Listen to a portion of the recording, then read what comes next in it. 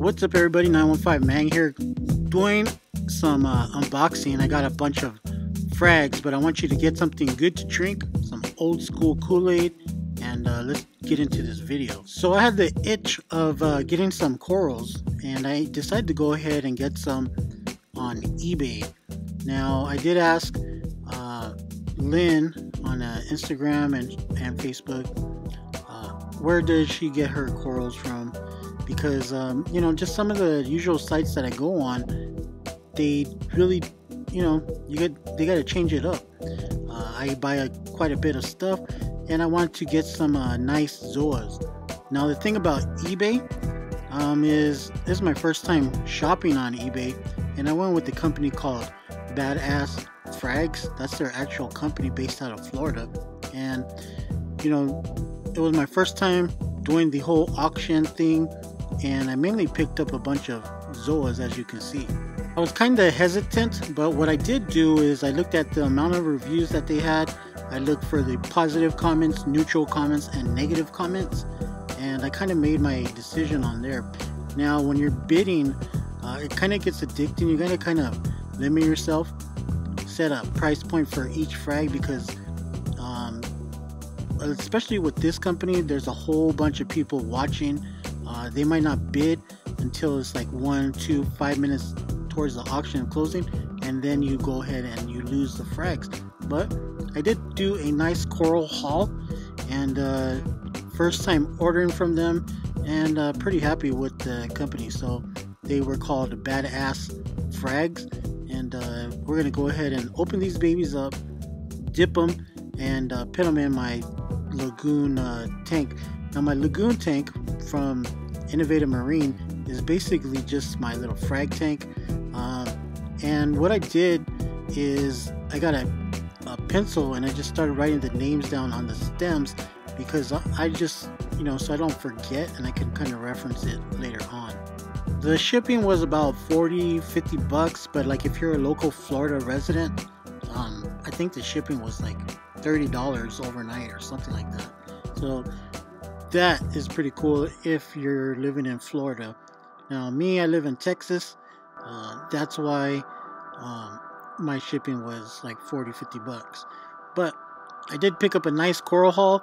Hopefully these babies grow for me really nice, and I'm gonna go ahead and show you what they look like under the blues here in a minute. But quite a few different variety of frags, and I like to grow them out. Eventually these guys will go into my 150 tank and make it out of the lagoon. So it is a nice variety of colors right here. Starting to open up, and some of these zoas I've had before, like the pink diamonds. I've had those before, but I don't know what happened to them, and so I went ahead and ordered one more frag of it, and hopefully it grows out because they're pretty sweet looking. All the colors right here are awesome, and that's why I like the zoas. I'm still into the SPS and all that, but I love having a mixed reef. It just looks way better to me, in my opinion. Now my lagoon is serving as a frag tank. I have thought about sticking some live rock in here and maybe doing something like that, but to be honest with you, just looking at the different colors of frags is good enough for me. My lighting on this tank is 2 Radion XR15, the Gen 4s. Those have been going on sale now with the addition of the new Gen 5s that came out. Now something else that I want to talk to you about. You can see this is my water container, and I had bought a second membrane so I can make even more water. But the thing is, I had got it and I set it up totally wrong. What I did is I thought I did it correct, but I didn't connect this little green flow restrictor. Now if you look in it, in the center, you'll see a tiny little hole, which I'm about to show you. But I'm glad I didn't throw it away, because usually I always have like extra parts and pieces, and usually those things go in the trash. But as you can see, the little tiny hole that it has is the amount of flow. Because I had my second membrane hooked up to my RODI unit completely wrong, and I'm gonna tell you guys straight up, I had my water running like all day and all night, and I barely had even 5 gallons of water even produced. So I looked at the paper, I orientated it towards the picture and my diagram the way it was, and it was pretty confusing for me. So what I did is I marked it down 2 and 1. Remember, 2 is the new edition, and then that's why I have this picture totally flipped upside down. But I'm happy to say that it is working. It is producing a lot more water now, and I did waste a shit ton of water because I had it connected wrong, guys. I don't know how many of you guys have ever done that, but in this channel I believe in helping each other out. If any of you guys have any questions on how to do it, let me know, because the instructions are kind of confusing, and I do have some great pointers for you. Before I was making this water, this thing was barely even coming out. Now as you hear it, it's a wonderful sound. It sounds great. Kind of makes you want to go pee, doesn't it? But as you can see, water's coming out nice. It doesn't take me all day to fill this 30 something gallon brew container up, and I usually go through one of these every 2 weeks, because I use it for my auto top off, filling up my water reservoir for all the evap, and then I use it for my water changes, so it'll last me about 2 weeks. So every 2 weeks I gotta make a new 35 gallon jug. Also, the wastewater, I have it going all the way to my backyard, and since summer's coming around, starting to water the grass, and that's what I like to do with my wastewater, so that way it doesn't just go down the sink, and actually use it again. I picked up a cheap pump from Amazon. This is gonna go in my 25 gallon lagoon, and it was like 50 bucks. I did have just a straight forward little pump from Aquarium on my 25 gallon, and it worked out pretty good, but this one does a little bit of wave, a little bit of feed mode, and I'm gonna go ahead and put it inside of my 25 gallon lagoon. If I like it, I might go ahead and add a different one, but I think one should hold off on my tank pretty good and be able to kick up lots of detritus and have some nice flow in there. Now I did have some phosphates, and one thing that I did was almost did 100% water change. My tank is a 25 gallon lagoon, but I only did a 15 gallon water change, and pretty much the whole front section of the all-in-one tank almost drained all the water out. What I did was I started siphoning out all the junk, and I still got some more phosphates that I need to take out in here. I'm gonna probably buy some phosphate RX and dose that, because I found that no matter how much I scrub from my frag plugs, that little fuzzy algae is still coming back.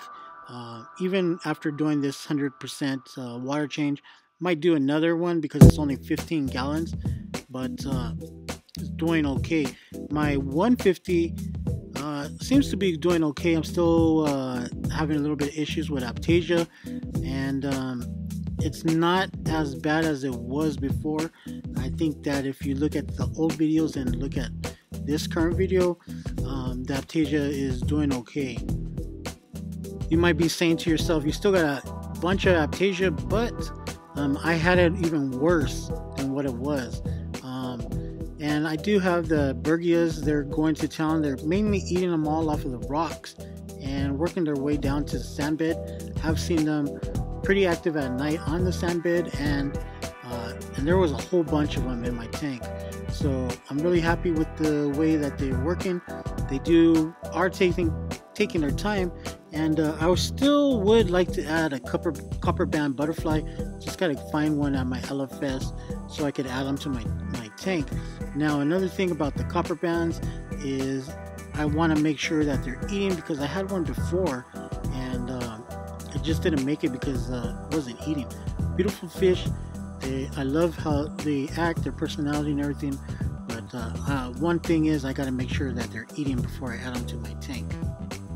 The zoas that I picked up from Badass Frags, I am going to start putting them inside of my 150 and go ahead and start adding some color. I'll super glue them to my rock, and that way they can start growing, and I think the variety of colors are going to look really nice and on my tank with the mixed reef, you know, the SPS and the zoas. I think it will be a great combination. That right there is my little buddy, the harlequin shrimp. He is pretty hungry, and I actually got a chocolate chip starfish coming. I have the chocolate chip starfish coming from my buddy Javier. He's bringing them over to me on Instagram. He's the Reefing Chef. So if those of you who are on Instagram, check him out. And he's the one that's giving me the chocolate chip, because I usually don't see my harlequin shrimp, which is this little guy, until he's hungry, especially because he's usually always eating. I take care of him. He's been in this tank the longest out of all the harlequins because he's eating the Astorina starfish, and those are those little annoying starfish that seem to like to eat coral. I know some people say, oh, they're harmless, but trust me, they're not. Now this starfish is harmless because it cleans your tank, and it just eats all the detritus that it can. My pumps are going to be doing an upgrade, and I'm going to be showing you that in the next video. But right now I have that little beast right there. It's the QP 15 or 16, and it's doing pretty good. My alk issues, still kind of having them. I do have my doser running now. I'm adjusting it between like 38 ml to 42 ml, and I've been testing and going up and down from there. I'm trying to keep my alk up at 8. I've had it up as high as 9, but I think 8, a steady 8 would be okay in my tank, but we'll see. In the next video I'll do an updated top down. We'll do a nighttime view, but I would like to show you guys how it looks during the daytime and then do a nighttime video later on, because it looks totally different. I like showing you the good and the bad. The good thing on this tank is the Aptasias are starting to disappear. My Bergias, those little slugs, are eating them all up, which is great. And my tank is starting to look nice. I think that was one of the only issues that I really had. I did have some cyano slime issues, and I'm going to show you in a different video. I'm going to make a separate DIY how to get rid of cyano video, and we'll talk about that in another video update. Everything else is doing pretty good. Hope you enjoyed this one. Hope you guys are doing good on your tanks. But this little coral right here is almost dead, but I'm trying to keep it alive. I ended up super gluing it to this frag rack because it kept falling down into the sand bed. I would like to also add a little bit more fish to this tank. I don't want any more tanks. I have 3 tanks. I think that's enough. A yellow tank would be cool, but I just want to mainly stick to little fish. The other fish that I want to add is just the copper band and a bunch of little fish. This one's my little purple dotty back, also one of my little favorite fish. And I like to get a clown goby or bicolor, not clown goby, but a bicolor blenny or something like that into this tank. I think would be cool. Well guys, I'm gonna go ahead and end this video here. Hope you guys had a good one, enjoyed this one, and you guys take care. Make sure you hit that like, subscribe button, and we'll catch you guys on the next video.